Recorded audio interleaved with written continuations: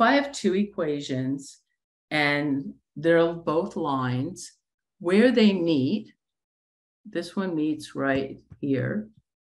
This point right here is the solution to both equations. Every single one that we've done so far have had one solution. So if I were to graph them, I would find one point of intersection. But what if I had an equation like y equals 2x plus 4 and 4y equals 8x plus 16? Notice all I did is I multiply this by 4. They're exactly the same equation.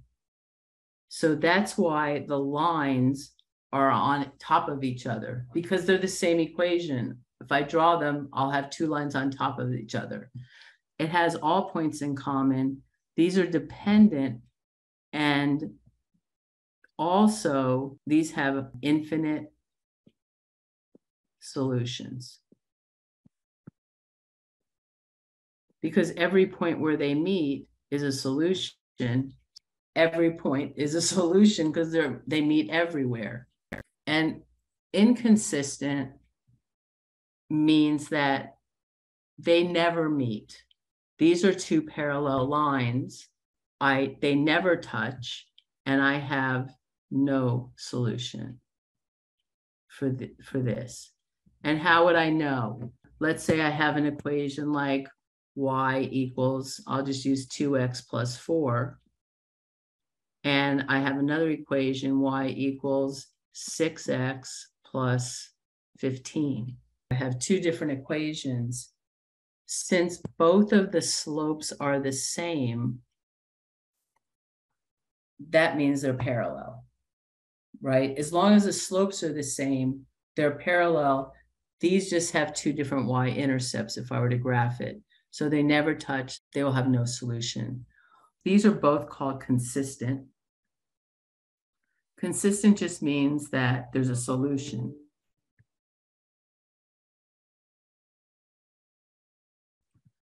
That consistent just means they have a solution. That's why the last one's called inconsistent. How do we know if something's dependent? Well, we could do a lot of different things, but we could solve by elimination. So I'll start here with 3x plus 4y equals 12. And remember, we want to get x first. So here I have 6x. I'm going to add this 8y to both sides. So I get plus 8y equals 24. Just like I showed you, I can already tell that these are the same equation.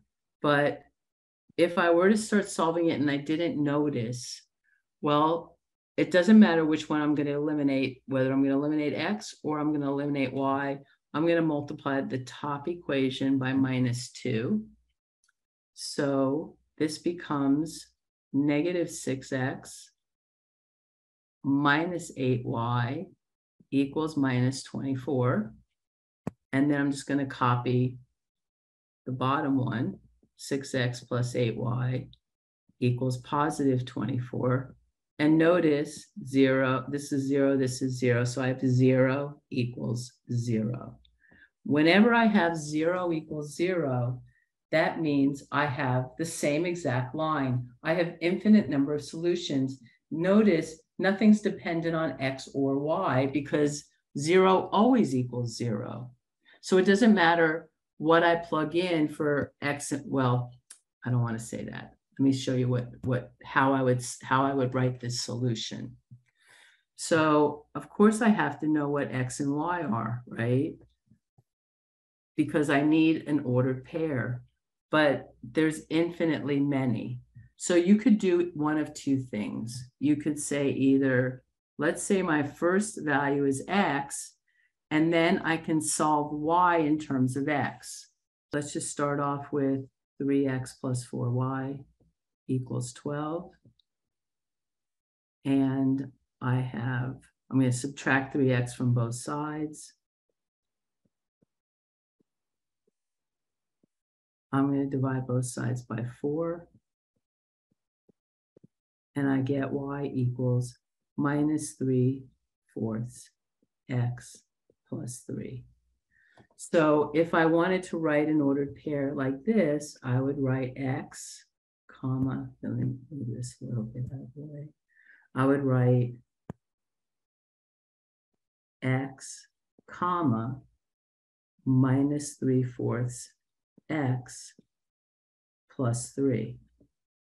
Now, it doesn't really matter what I plug in for x. I will find the y that goes with it. X is 1, y is 2 1/4, which is 9/4. So there's a solution. I can plug in x equals 2. Actually, let me plug in x equals 4. That'll be the easiest one. So that makes this -3 plus 3, which is 0. So I just found my x-intercept. And I can continue on and get as many points as I like. I'm going to use y, and then I can solve, instead of solving for y, I can solve for x in terms of y. And then I can put my other value in here. So for example, I need to solve for x this time. So I can use this bottom one here.